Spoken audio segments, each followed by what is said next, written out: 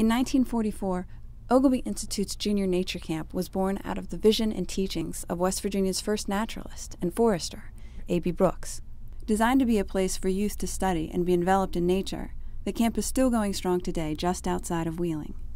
Each year, 60 to 100 kids from all over the state, country, and sometimes the world meet at the camp at Dallas Pike and live together for 2 weeks. This year, the camp started on July 24th and runs through August 6th. Jeff Altemus is the camp director. An avid birder, his camp motto is to keep it simple. We're just, I always say nuts and bolts of nature, the simple things, learning bird identification, songs and sight with bird walks, and learn some trees, learn some plants, and get in the stream and learn about reptiles and amphibians. Natasha Diamond is the program director. She says mostly kids return year after year for the camaraderie and for the residential camp experience, but she strives to keep them grounded with a healthy dose of environmental science and arts. Every morning everyone gets up willingly, believe it or not, at 7 o'clock in the morning for bird walk.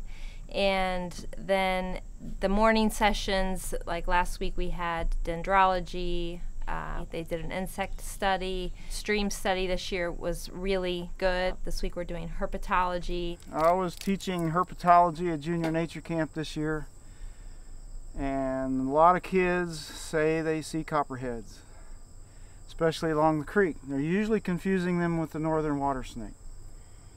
And we were going to take kids out in the field, and I wanted them to at least know what a real northern copperhead looks like.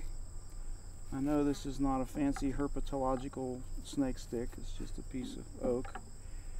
But this is Norm. Norm is a 2-year-old northern copperhead, typical found in West Virginia, venomous snake. Then in the afternoon sessions, we try to take some of that information and expand on it in more of an ecological context. And that's what the alula is. It's basically, it's the hawk's pinky.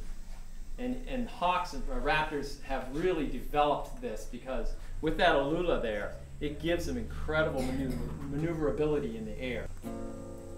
Sometimes they get a little bit and they really turn it on to something big, like a career, and we have quite a few campers over the years that have done that. I love our philosophy, learning nature, learning the trees, learning the names of trees. Before you can love something, whether you're talking about a person or a flower or a bird or nature in general, before you can love something and want to take care of something, you have to know it. For West Virginia Public Broadcasting, I'm Glynis Board in Dallas Pike. Oh, Carrie got a double.